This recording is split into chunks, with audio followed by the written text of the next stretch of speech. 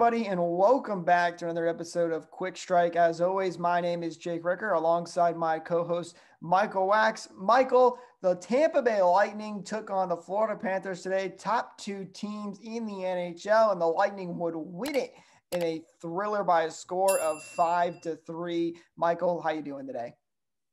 Doing great. What a game this was. What a win this was for the Lightning. And we'll definitely get into some positives and negatives. We'd love to hear from you guys down in the comments. What did you like from this game? What did you not like? We will be responding to some fan questions as well. So if you ever have a fan question after one of these games, be sure to leave it under the tweet that asked for the questions. But cannot wait to get into this absolute barn burner of a game. Barn burner is the probably way to describe this, because right in that first period, Michael, I was covering the game for the first time in a little while today, and I could almost barely keep up because things were going crazy right away. And this really, Michael, to me, felt like a playoff level type of game. You got that feeling. Tempers were high. There were lots of shots on goal, back and forth. Really built the intensity, which is something you love to see from the Florida rival perspective, and just from this type of game in general. This is going to be a great playoff matchup if it happens down the road.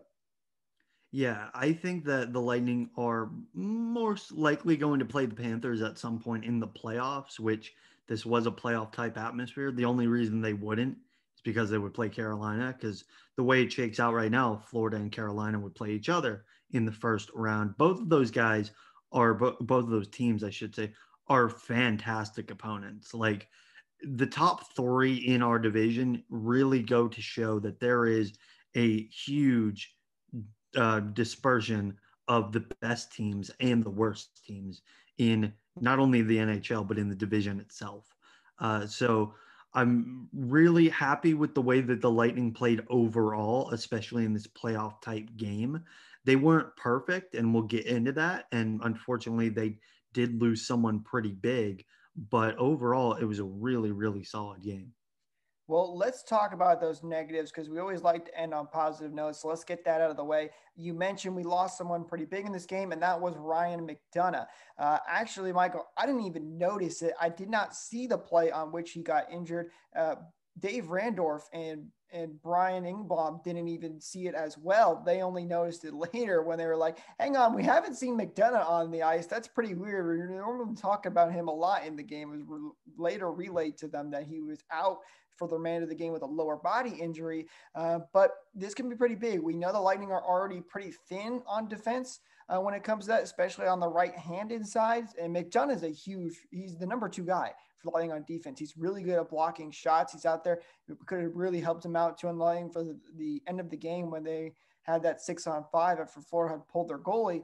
But this could prove a little bit difficult for the Lightning. This means Foot, guys like Luke Schenn will probably step back into the lineup.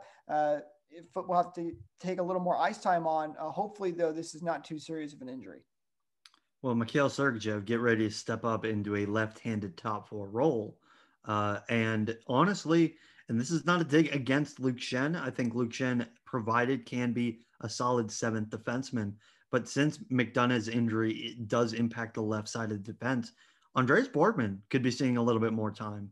And I'm not going to lie, like, I did not hate when he played in his first game a couple of games ago. I know he was on the ice for, I think it was 1 or 2 goals, but he's fast, he's mobile, he's able to have a decent sense of awareness overall. I know he didn't on those 2 goals, but for the rest of the game, he played pretty well. And if we are going to see someone step into the lineup in terms of 6 defensemen, I think Borgman is your guy. If we're going to go 11-7 at any point, definitely put both Borgman and Schenn into the lineup. I do wonder as well if we're going to see some sort of call-up.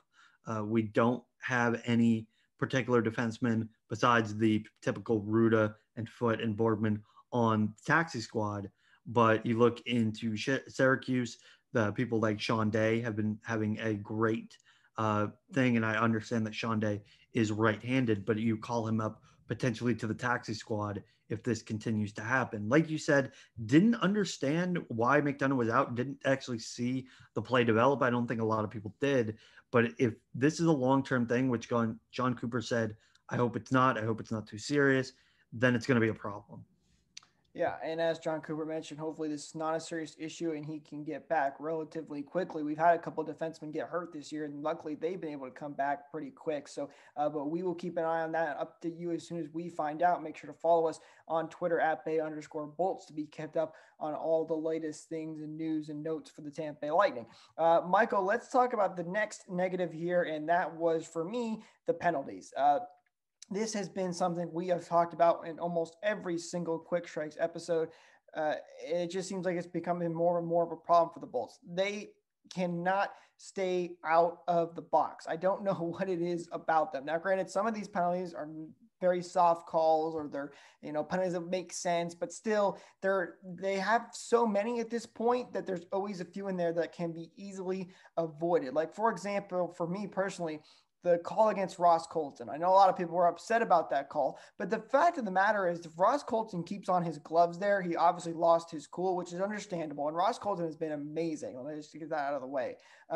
Maybe that doesn't get called there, though, and they don't have to go down at the end of the game there. There's definitely got to be some point here, though, where the line has to get drawn and the line has to stop taking penalties because it will come back to bite them. And actually, Michael, two of the people that have been taking penalties is Goodrow and Coleman as of late. And they are our two best penalty killers. And when you don't have them out there, the other team's going to score goals. The Panthers did that today too.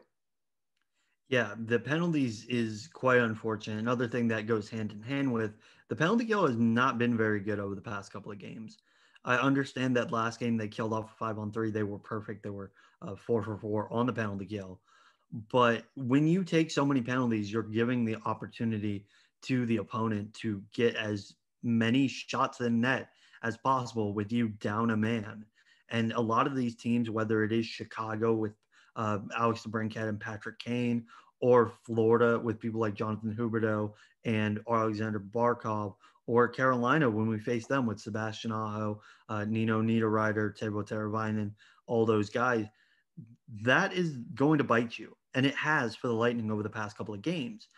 I think that if they want to stop taking penalties, silly penalties as well, like you mentioned the Colton one, which I understand why he did it. I'm not a fan of it. He does need to be aware that it is a 1-goal game with about 3 minutes left to go.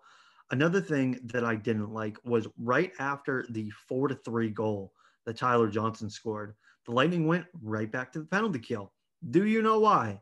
Because Barclay Goodrow, who has been taking so many penalties over the past couple of games, took another one because he high-sticked someone off the face-off. Like, these are simple, corrected things that should be solved very soon for the Lightning. Otherwise, if you keep taking 4, 5, possibly even 6 or 7 penalties in a game, you will get scored on more often than not.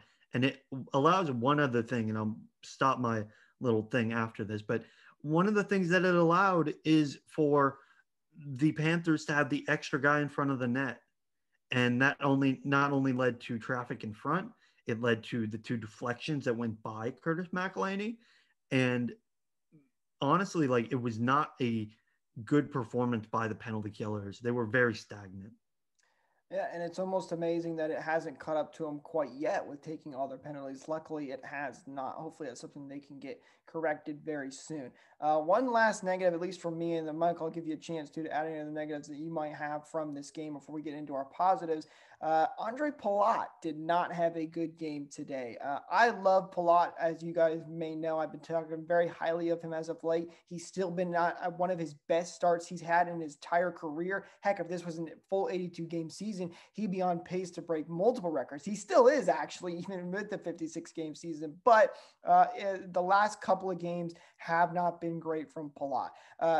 Specifically in this game, he had a really bad turnover that led to the Florida Panthers' first goal, which was a big problem for him. Now, technically, he could have had an empty net goal today, but he made a selfless act and passed the puck to Braden Point to give him that empty net goal to get the daggers. So I think he got better as the game went on today, but early first period definitely was not good. I think this is just a little funk for Palat, though. I mean, you can't be too mad at the guy because he's had such a good start to the season.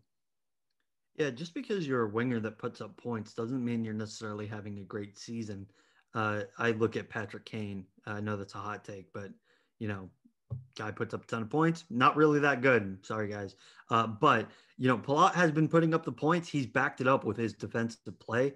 But over the past couple of games, he has struggled. Whether it's turnovers or I think he took a penalty in there as well. He has not made a considered effort in the 200-foot game.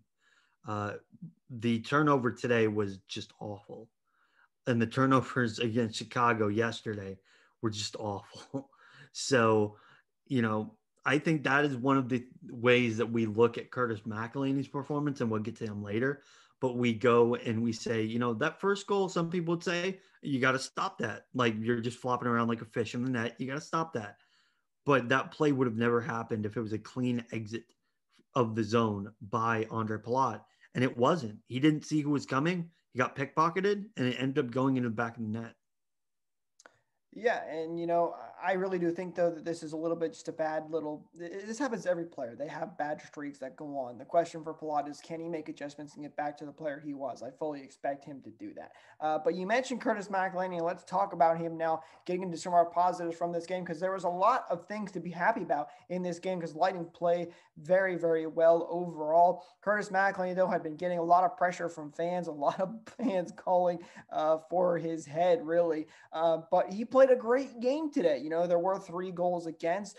2 of them I thought weren't really his fault as all. Maybe you could have said in that second goal he should have had that one and controlled the rebound a little bit more. But overall, Cutis McHelhinney made some fantastic saves, especially when he needed to, and in that last couple minutes there when Florida had the empty net. So Cutis McHelhinney, great game. I love putting him up against the test here against the Florida Panthers, where a lot of people expected Vasilevsky to start.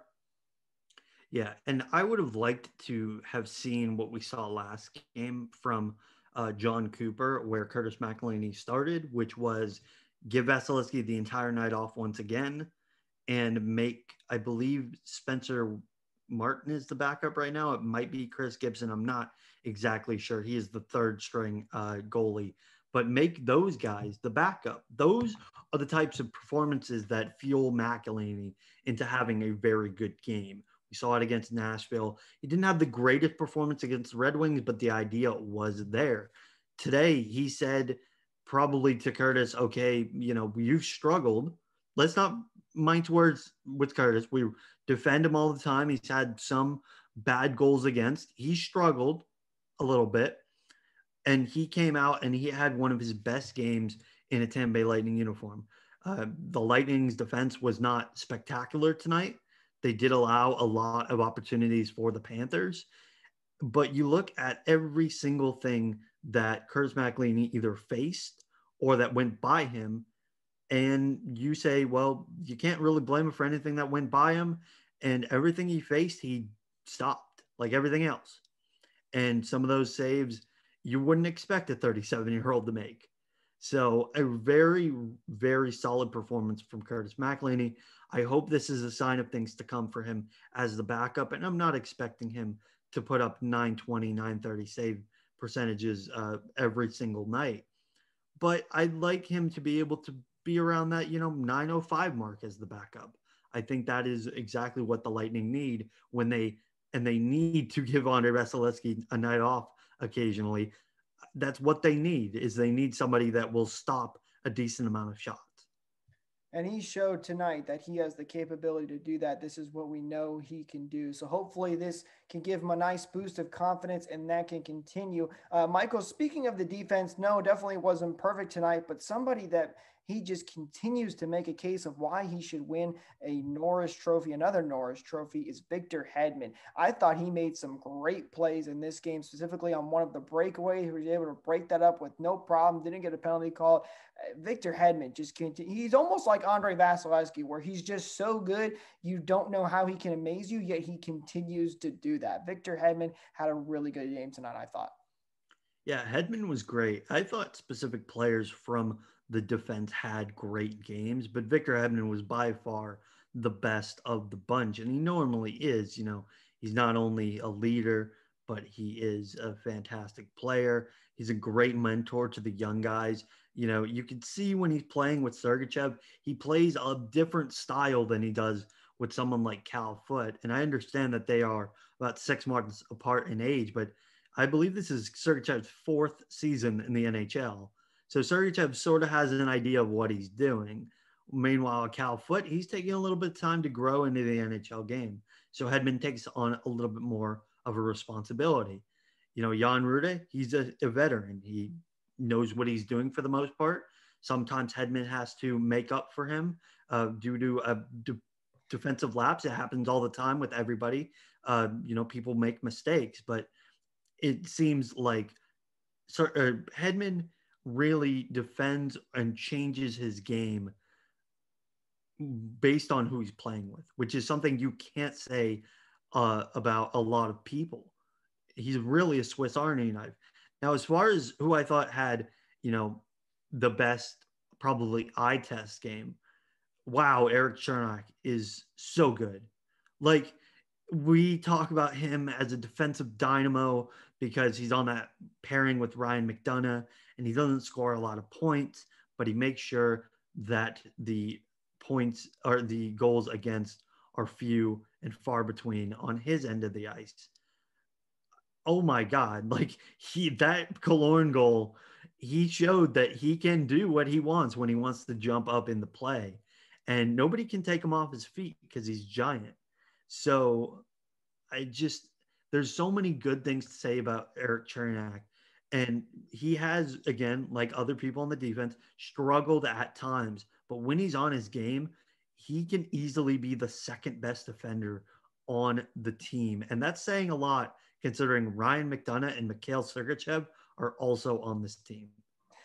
The Lightning defense has, they've got a lot of good pieces in there, and when they're on, they are on. It can be really, really good.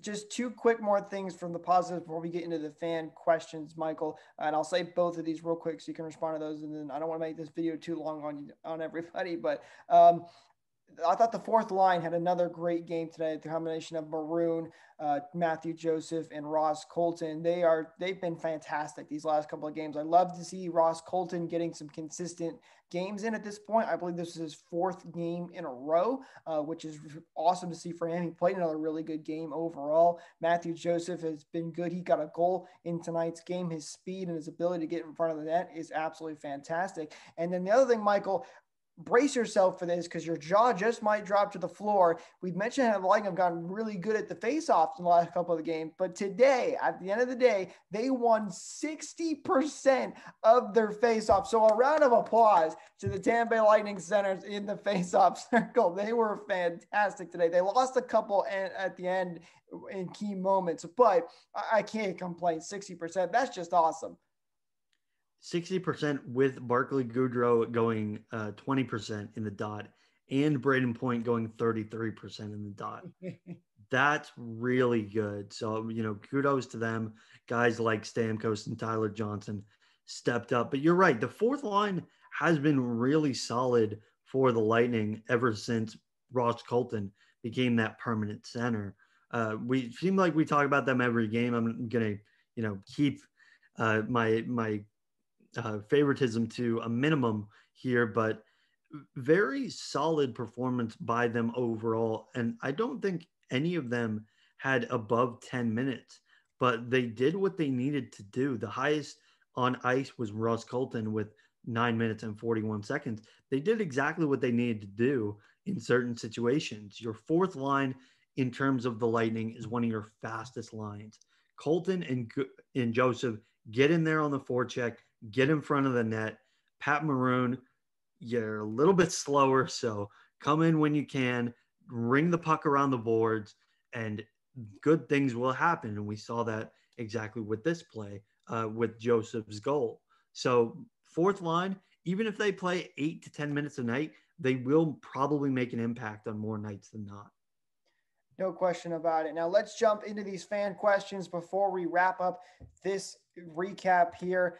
This first one comes from Connor McMinn. I again apologize if I mispronounce his name anytime I'm reading fan questions, but they say, did we finally get to see this cross-state rival really kick into fifth gear in the third period? And my response to that is absolutely. And I love it. I love it a lot. For a long time, the Lightning kind of dominated the Florida Panthers and always won these games. But as of late, and especially this season, the Panthers have been playing some of their best hockey, and we've gotten to see some fantastic games. It's not a guarantee for the Lightning to win these games anymore, which is exciting to see. It's great for the state of Florida. I saw a tweet earlier by Tom on Twitter. He's saying that Florida rules hockey right now, which is always fun because a lot of people give the South hard time when it comes to sports like the NHL. But this is great. I love to see it. This is going to be a fantastic playoff matchup if we get it. Hopefully we do. I love this kind of hockey right here. Yeah, I'm super happy that we get this type of hockey between Tampa and Florida. And what I find interesting about that comment is whenever Tampa and Florida would play, they would have a really competitive game. I think that the reason we're getting more of those comments from Lightning fans of, oh, wow, isn't this rivalry so great? Because Florida's actually really good now. Like they are a team that doesn't have any noticeable weaknesses in terms of, oh, they don't have a first line center, or, oh, they don't have a top four defense, or they don't have a starting goalie. They've got everything that you need in order to make the playoffs now. And they've shown in this division that they are willing to take on and defeat the lower tiered teams. They've given Carolina a hard time as well. They've given us a hard time as well. Like they are a good team. I think a 7-game series between Florida and Tampa Bay would be something that a lot of Lightning fans and Panthers fans would not be able to handle. But I think it would be some great hockey.